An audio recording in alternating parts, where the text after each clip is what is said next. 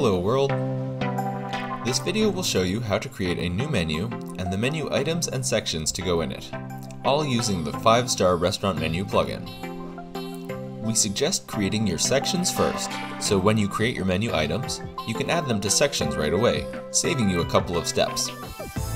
To start, click on Menus and then Menu Sections. Here you'll see a form to add a new section. Fill in the name and description, and then add an image. Then click the Add New Menu Section button. You can repeat this to create more sections. After this, you can go to the Menu Item screen and click on the Add Menu Item button. Since the menu items are a custom post type, the process of adding a new item should be similar to creating a new regular post in WordPress. You can start off by adding in a title and description for your new item. After that, you can use the Menu Sections area on the right to choose which section to put it in.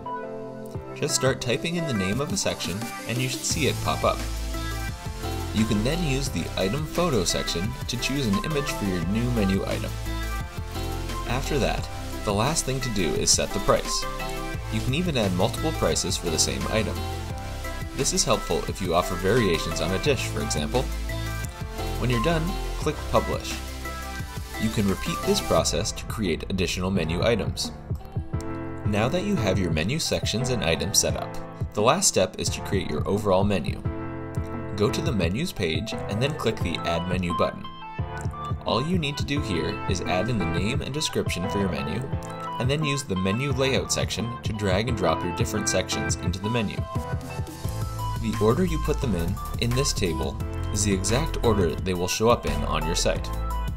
Depending on the layout you're using, you can even set the menu up in 2 different columns.